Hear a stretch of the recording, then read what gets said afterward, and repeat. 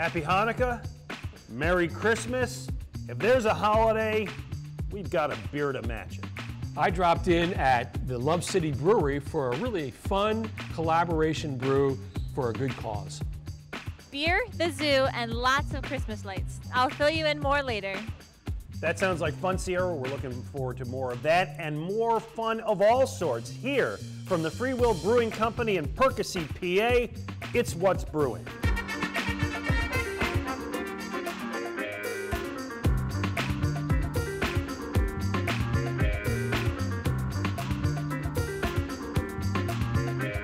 What's Brewing?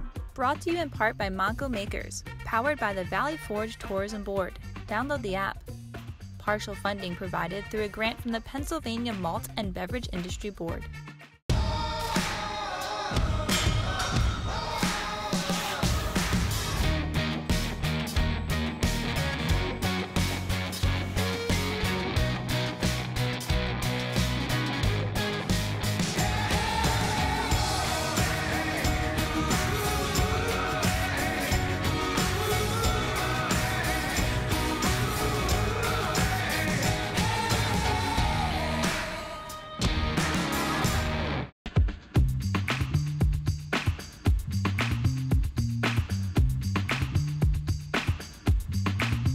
Hey, welcome to What's Brewing. He's Joe Sixpack, noted beer authority. I'm Glenn Macnow, noted beer drinker. We're at the Free Will Brewing Company in Percy, PA, where a guy just walked through the door and drove 2 hours to get one of their beers. Wow, that's pretty cool. That speaks well for Worth this driving place. to. Absolutely.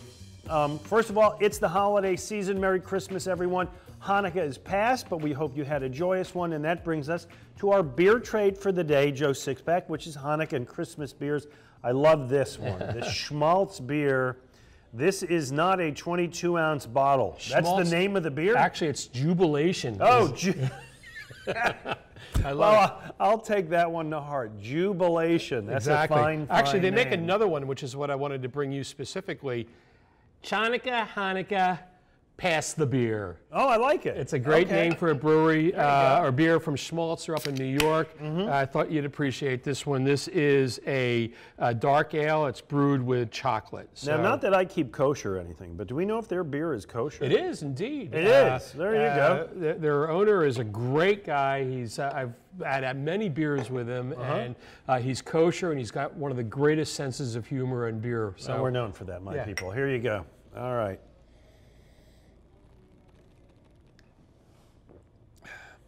Yeah, it does have a nice little chocolate in it. It does. Little Hanukkah gelt. Well, you know, I don't know if anybody else is making a Hanukkah beer, but, you know, it's in the spirit of the season because this whole Christmas beer thing really just began as a solstice celebration, and it would make special beers for solstice. Later became Christmas beer, and so I like the tradition. That's a winner. I'm glad that I like that, and good for Schmaltz beer. Yeah. I hope, as I said, Hanukkah is over, but I hope everybody had a good one. This, of course, our friends at Samuel Adams make Old Fezziwig Ale in honor of Christmas Story and Scrooge's Boss, correct? Christmas Carol. Christmas Carol. Yes, exactly. Yes. I do like Christmas Story, though. That's a fine movie. Somebody should make that beer. Yeah, really. So, actually, they make a Ralphius here. I wonder if that has any relationship to this it. This is ale brewed with cinnamon, ginger, and orange peel. There is a lot going on in this one. Old Fezziwig, he was Scrooge's boss when he was, I guess, in his first job. I think it's where he might have met his... it's got a nice festive color to it, doesn't it? That's a beautiful beer, it yeah, really is. That really is. So, yeah, it's nice to see this beer. This is a hard-to-find beer, so thank you very much for bringing it along. Please. I knew what you want. You know, it talks about those spices, but really this is just, anybody would love this beer. Yeah, but I get that. I'm a fan of cinnamon. I get a little cinnamon out of that, which is nice, a little orange peel. That's a nice beer. So I brought a bunch of other ones here with me today. This from... This is a citywide barley wine from St. Benjamin, which is sort of more, to me, a beer that you would drink by the fireplace, maybe at the end of Christmas night. This is Love City. They make a Heat Miser. Really, I tasted this at the brewery. One of the better Christmas specials. Yes. Heat Miser, Cold Miser. Really? What? Yeah. I don't know that special. Yeah. Oh gosh, yes. That's one of the great old. I'm forgetting the name of it. Okay. Say again? A year without a Santa Claus. A year without a Santa Claus. There you go. Wow. It comes from above. Yes, Exactly. it's a great Christmas little movie, cartoony thing. Workhorse, their Imperial Stout. We've had their really stuff. nice, right. And this is two special ones from Cape May Brewing, which I was really excited to get a hold of. Barrels of Barley, great name, and they make two different versions. One's aged in Scotch barrel, and the other is aged in a whiskey, or rather a cognac barrel. So, but I brought one other thing for you, Glenn, that I really wanted to share. You never heard of the heat miser and the cold miser? I'm sorry. Where did you grow up? Again, I'm the Jewish guy. I know all that. Maybe all right, you also said, you said you have something that right. you think I'm going to like. So I'm friends with Doug Marchikaitis, who is the brewer at the Iron Hill in Chestnut Hill. Okay. And he mentioned that he had made a fruitcake. And it's made I'm not big on the fruitcake. It's made with the fruit that was in a Randall, which is, for those who don't know, is a... Former Eagles quarterback, great No, era. not quite. Late 80s into the 90s, ultimate weapon. He was, but this is a different nothing to do Randall. with him. Randall Okay. is when you put spices or fruit or something into a container and run the beer through it to add the flavor. So they did that. Called a Randall? Okay. It's a Randall, yes. It's a name that came from Dogfish Head. And they ran this Reindeer's Revenge through the fruit. Can I just drink the beer and not eat the Well, fruitcake? pour it in there for us, and you got to Okay. try the fruit that was I gotta actually match. infused with the beer. So, all right, come on, Are you Glenn. a fan of the fruitcake? I am. I actually am. Really? Yeah. You're the one? I love it. I always buy into the joke that there's one fruitcake in the world that just keeps going around from person to person. Until it gets to me. It's an old joke, I but like gosh, it. So, okay. I'm sure I like the all right, beer. give it a shot. See how it goes. All right. This is the A guy made this, yeah, right? yeah. All He's right, not. So I don't want to pick on the all right, guy. yeah. Don't All pick right. on him because he said, as he said, he's a brewer, not a baker. All right, here we go. Come on, Glenn. Give the man a break. No, it's really terrific. I love it. Hold Oh, on. I So love was it. made Here. with the beer. Can you Yeah, taste I'll it? eat a little more. Oh, yeah. Oh, delicious. Oh man. Oh, that's delicious. All right, I'm keeping the rest for myself. Oh, boy, is that good. All right, Glenn. Maybe next Can time. I praise his beer at least? You can. The beer is terrific. Reindeer's Revenge. Reindeer, it's yeah. a Belgian-style triple. I think revenge is the key there. Anyway, that's great. All right, coming up, we got some newsy, newsy notes. No, it's great. Some new breweries that are opening and a big settlement. If you're a PBR fan, good news. It's not going away. From Iron Hill Brewing Company. No, we're not at Iron Hill. We're just eating their fruitcake. Excuse me. From Free Will Brewing Company in Percy, where they don't serve fruitcake, but gosh, it's all great. He's Joe Sixpack. I'm Glenn Mack. Now this is What's Brewing. Why walk when you can fly?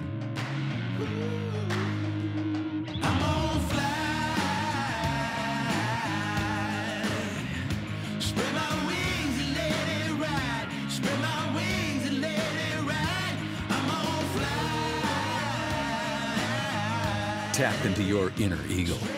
Yingling Traditional Lager. Spread your wings.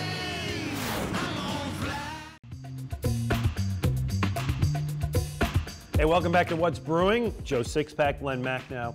We're at the Free Will Brewing Company in Percy, where I am enjoying their fine IPA Brute. All the better to wash down that delicious, delicious fruitcake that you gave me in the first segment there, Joe Sixpack. Please, that beer, that fruitcake was the essence of the winter holiday to me. Yeah, sure was. Anyway, listen, our partner, Monco Makers, we're very proud to be with them. And Valley Forge Tourism, they recently had a beer tasting event and a fun one at the Elmwood Zoo called Wild Lights. Take a look. So we are here with Eric, Director of Operations at the Elmwood Park Zoo. And can you tell us a little bit about tonight? I mean, this is really important for the breweries, but also the zoo. Absolutely. So we wanted to host something in addition to our Wild Lights event. It's a very family-friendly, light event, but we wanted to complement the experience for our older crowd by bringing in some local breweries, some wineries, and some distilleries, just to give them a little enhancement to the event and really make it a lot more fun and interesting and just have a good time with it. And we like to stay local, so it's a natural fit for us. We have a traditional Oktoberfest style beer called a Marzen. Then we have our Imperial Red Ale. Both were brewed for the Monco Makers. So we did it all in conjunction, so we're proud to bring them here. Not only did visitors have a chance to do a tasting tonight, but also to experience the wild lights. This year with Wild Lights, it's the first time Elmwood's ever done anything like it. We hired an awesome partner in GES to do all the lights that you'll see throughout the zoo. And we have a great partner in One SEO who actually was the title sponsor for the event. So it's an awesome group to come together to put something on pretty amazing. Valley Forge Convention and Tourism Board has been an awesome partner with the zoo. With events like Manco Makers, with all the different things they do for the bridal expos, and just bringing tourism to our county is instrumental to the growth and sustainability of the zoo. Guys, this was a great way to promote Manco Makers here at the zoo. For What's Brewing, I'm Sierra Guenst. That looks like a great time, and I'm sure all those animals enjoyed all that beer. They should, yeah. Anyway, Conshohocken Brewing Company, part of that. We're very proud to be part of that with the Elmwood Zoo in Norristown, which is a really fun place if you have little kids. It's a great kind of smaller zoo that you can enjoy with the kids. Okay, so we are right at the Christmas season. We've done a lot with Christmas beers, but what I've also noticed now, more and more popular, beer decorations, beer-related decorations for the holiday season. These would be decorations that you make while drinking beer? Yeah, well, you can do that, yeah. That would be okay, or you buy them or whatever. And I have one that a guy made and sent it to me, one of our Facebook friends of What's Brewing, Ted Suda, I hope I have his name pronounced correctly, made this from the Sly Fox Pikeland Pills can. Oh, that's a can he's cut up, yeah. Cut it out of a can to be a hops. A hop. Yeah, yep. And hung that on the Christmas tree. That's Isn't that pretty? Cool, yeah. Wow, that's a lot of creativity, yeah, man. That's a lot more work than I could do, right? A lot more handy than I could be. I like that. Along those lines, somebody made one out of Russian River caps. Russian River, those of course. are caps, right. Yeah, it comes in the bottle, but it has the caps at the top of the bottle. Right. Actually, there's more. I see I can't read it from here in Glen, but that's a pretty good idea. I like that. So here's another thing, and this is going to become problematic because really just until recently, most beers was sold in bottles. Now, like this fine one, they're mostly sold in cans.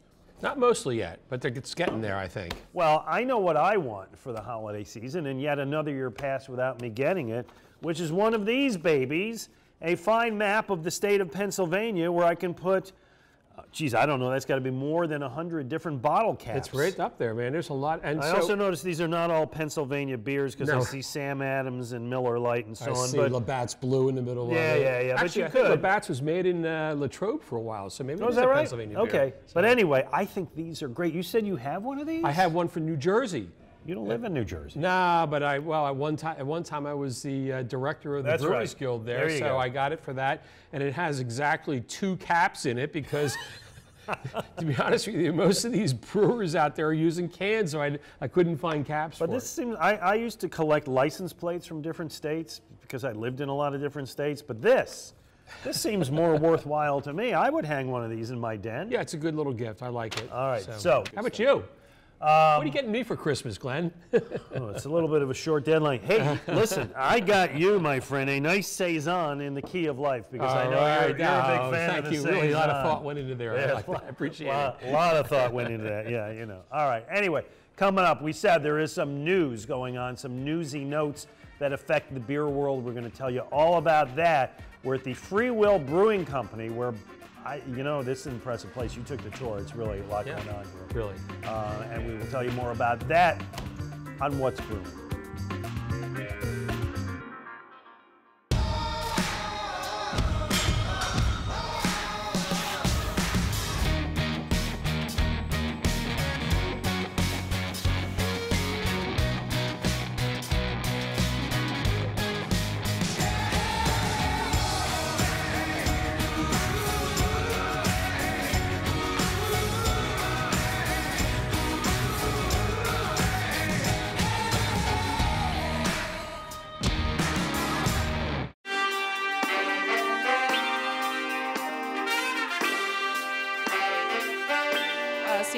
Brewing Company based out of Chico, California, reached out to brewers around the country on Facebook and requested that we all participate with them in brewing a beer called Resilience Butte County Proud IPA.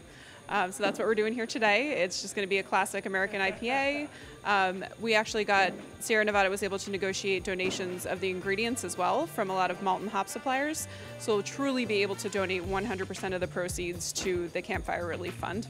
So Glenn, these collaborations are fairly common in the beer world, but I don't think I've ever seen one quite this big. I think more than 1,000 brewers nationwide did this. And we had, in addition to the Love City one, brewers in New Jersey got together at the 8 and Sand Beer Company to do it. And this one just really took off in an amazing way. I was really impressed by it. I think it's great. Listen, more and more good companies in every business are getting involved in civic events, in charitable things, and so on. When beer makers can unite over something like that, I think it's terrific, and this was good. Yeah, absolutely. So I spoke to Chris Collier from Roy Pitt's Brewing, which is in that Northern Liberty section, not too far from Love City, and he told me a little bit more about the collaborative effort that went into this beer. In the brewing industry, competitors actually work together a lot in this industry, and this is a great example. What happens next after this beer is brewed here at Love City? So after the beer is brewed here at Love City, they're going to personally distribute those beers to a couple key accounts here in Philadelphia, people that they like to work with, brew pubs, breweries, and then we are all going to take the proceeds from those beer sales and donate them directly back to the wildfire proceeds. So Glenn, Resilience Butte County Proud IPA, that's a mouthful. Yeah. That will be available at key accounts and at the breweries that were involved in it throughout December. It's coming out this weekend that we broadcast. So. Good, and good luck to everybody out there. All right, let's get into some news that's going on. There was a scare, and I don't know how real this was, Joe Sixpack, or how contrived it was, but Coors Light, Miller Coors, excuse me, Miller Coors, and the Pabst Brewing Company were involved in a lawsuit that they ended up settling recently, under which apparently the whole hipster brand of beer was in jeopardy and claimed that the bigger brewer, that Miller Coors, was trying to put it out of business. Yeah, I mean, color me dubious on this one, because I do think it was a much ado about nothing. Miller has brewed PBR for years. It's brewed all of, as far as I know, all of Pabst's brands. They have a lot of beers out there. Does it own Pabst, or it just has contracts to brew? No, it's a separate company that owns Pabst. The Pabst Brewery, great classic old brewery in America, it existed for over 100 years, but it closed the brewery in Milwaukee, and then it's contract brewed its beer at various Miller locations over the years. They had a contract that was going to expire next year. Miller was making noise about this, that they didn't want to make it anymore, and so there was a big lawsuit, and it put the scare into all these hipsters who like PBR.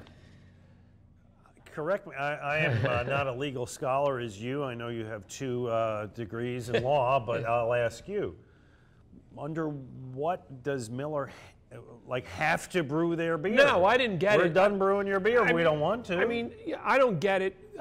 Not to side with Miller too much here, because I don't really trust them that much either. But the fact like is, the little guys. Yeah, exactly. But I don't see how they had been obligated to brew the beer. Although I will say, PBR was making some allegations that they were trying to kill them so that Miller could sort of replace them in the marketplace somehow. How big is Pabst? How much of a marketplace is Pabst? It's a pretty good size. I mean, it's actually, they brew more beer than any microbrewery out there. So, I mean, I think they're even bigger than, say, the Boston Beer with Sam Adams. Wow, really? So they have a pretty good amount of beer that gets out there. Their hipster run kind of continues? Yeah, it's been going on for a lot of years. I mean, I remember first writing about it in like 15 years ago that this was a thing. Hey, whatever you like, you like. I'm not going to pass judgment. All right, some other things going on in town.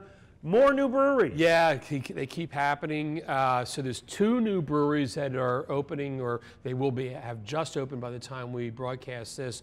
One in the Kensington section of the city, very small, Sacred Vice is opening up there in the Kensington area, and then another one in Montgomery County in the North Wales called McAllister Brewing. It's actually in the location where Prism Brewing used to be. Oh, yeah. They've renovated the space, and I'm looking forward. Well, while I tape this, I'm looking forward. By the time this comes out, I will have already visited. Wow, time travel with Yes. Joe Sixpack. Of all of the new places that open, because they open, how many of them last 3 years?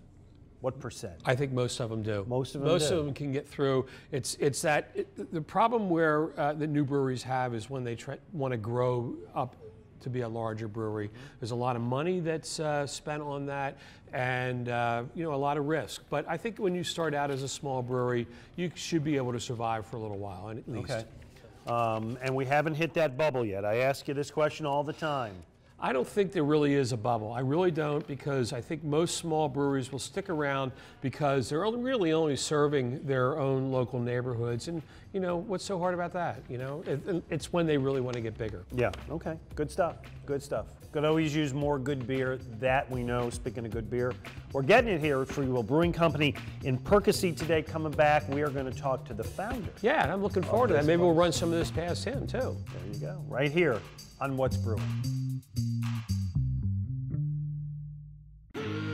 Why walk when you can fly?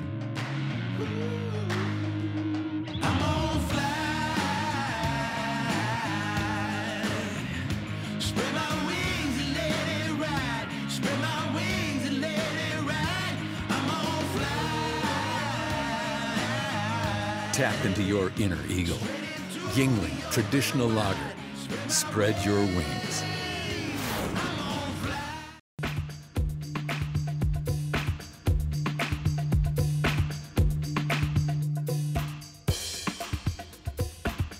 Welcome back to What's Brewing with the Free Will Brewing Company in Percy, PA. I got myself a Lord business. We are here with the founder of Free Will, John Stemler. John, thank you so much for having us. Tell me a little bit about this and then the much more interesting beers that you and Joe Sixpack have over there. Well, Lord Business is a nice double IPA, rather crisp and dry. Still uses some of the piney and fruity hops that everybody likes. That is my speed, my man. I love that. The label looks like you in your 20s. No, not so much, but I appreciate it. All right, what's going on here? You guys have a nice couple of fruity cocktails here. We going on a cruise, or what are we doing? That is a red beer. So this beer is a collaboration with our friends at Imprint. We brewed this here and canned it. It's called Juice Money. It is a kettle soured beer that we put a load of black currants and plum in, and then we spiced it with cinnamon, cardamom, and vanilla. And it's very, very full-bodied with a lactose addition. It's almost not beer. Yeah, I would say a red bread is the color there, but you can do a lot with beer. Imprint in Montgomery County is doing a lot of interesting beers. How did you hook up with them, by the way? I think I met Ryan probably at the homebrew store, and then very early on when we were still in the basement here. Well, what was the breakthrough for you? There's a lot of guys who are going to be watching this show who say, I brew my own beer, and maybe I could rent out a little space and I could try to sell it. What was the breakthrough? How did you know when, okay, we're gonna be successful at this? I don't know. I'll let you know when I get there. But you did make a big jump. I mean, that had to be a daunting challenge for you. Absolutely terrifying, yes. Well, you obviously make a lot of styles. Joe Sixpack is sitting there drinking what appears to be a banana daiquiri. What is that? Pretty interesting beer, Glenn. Tell us about it, John. Well, this is another collaboration with our friends at Imprint. We brewed this over there. This is called Hop Nugs, and it's got Galaxy, Citra, and Mosaic hops. And what's unique about this beer is that we didn't follow a lot of the traditional rules of brewing. We actually did a short mash and a short Vorloff to clear out the grains, and then we did not actually boil this beer. So normally you would boil a beer because there's a matter of contamination and everything else. So why did you not boil this beer? Well, we wanted to keep some of the starch and some of the protein and some of the sugars. We didn't want to get any more complex, which happens during the boil. You also drop out a lot of different novel flavors, and also you sort of thin the beer out a little bit and actually increase the color of the beer. So this is Hop Nugs. I imagine that you're not going to package this in cans or anything. This is in this current form, no, but in the future, in 2019, I think we're talking about doing a little more of it. So you got to come here to Percy or to your spot in Lahaska. I guess the folks at Imprint will have it. So This is a really fine little tap room here. A lot of activity here. Tell us a little bit more about what goes on here in the tap room for visitors. Well, we are open every day, Monday through Friday. We open at 3 o'clock, and then Saturday and Sunday we open at 12 and 11:30 respectively. We just started doing brunch on Sundays with our food truck Trey that comes here pretty regularly. So you're going to do a, this episode is airing on a Saturday on the, I guess the 15th, and the next day, if you're watching this on a Saturday night, come here on Sunday and... At 11:30, you get to sit with Santa Claus and have some beer with Santa Claus. Wow, the Santa Claus. The right? Santa Claus. The actual Santa Absolute Claus. Santa Claus. He's pretty busy this time of year. He is. That he can carve out a morning for you is pretty impressive. You had said earlier, you said, we're doing the sours and the new breakthrough kind of things. So what are the next, what's the next generation? What's the next things coming through? Well, I think that would be your Brut IPA there. I think that is the next evolution of IPA. How is it different? It's still low bitterness, but it's super dry like the traditional West Coast IPAs that most of us fell in love with. Yeah. But without all the bitterness, which I think is not the palatine. hoppiness that, yeah, okay, all right. Well, the program downstairs with all the soured beers too, I mean, that's still, as you said, your passion. Oh, absolutely. You really get to know a beer if it's in a barrel for 3 years. And, you know, I guess you would, absolutely. I did have one last question, because we mentioned this going into this. You were asking about the bubble. What's your thoughts about that? With so many breweries out there, you've been out here for 7 years. What's your look at the future of beer with all these breweries that have opened up? I wouldn't call it a bubble. I think we describe it as a slow bleed. Interesting. So people are going to disappear slowly? Slowly, yeah. What's the biggest challenge for a new brewery to stick it out?